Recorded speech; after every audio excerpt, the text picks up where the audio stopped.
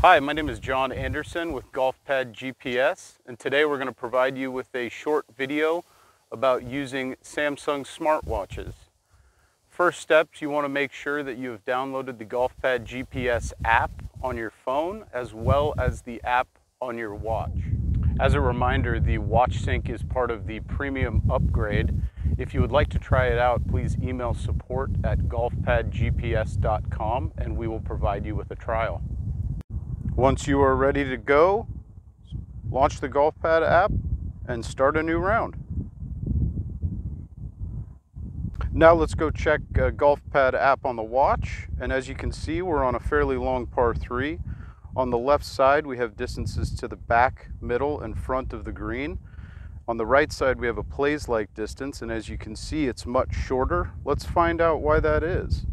You scroll up, you can see the factors that are being taken into consideration. Elevation of almost 60 feet downhill is taking off 20 yards. Weather and altitude, we're on a nice sunny day today. So let's go play a hole and use our Samsung watch to track our shots. As you can see, this is a downhill par 4. I will be teeing off using my driver.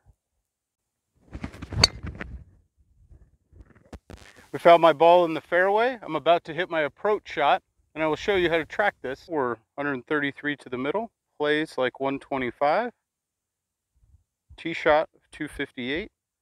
I'm going to use my pitching wedge into the green. So I found my ball here on the green, and before I putt, I'm about to track the distance. Okay, so if we scroll up, we can see the last shot, the pitching wedge. From here, select putt. And mark your next putt.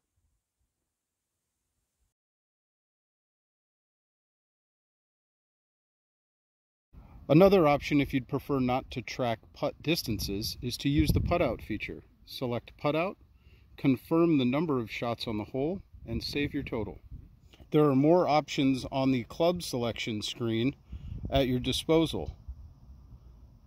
There's a penalty option, mark the flag, the putt out option, or undo any previous errored shots. To change the hole at any time, you can simply swipe left to go back or swipe right to go forward.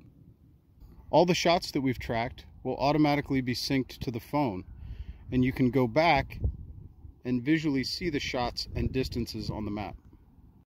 There are several scoring modes that are supported on the watch. You can choose from tracking scores only, track shot distances, or track shot distances and clubs.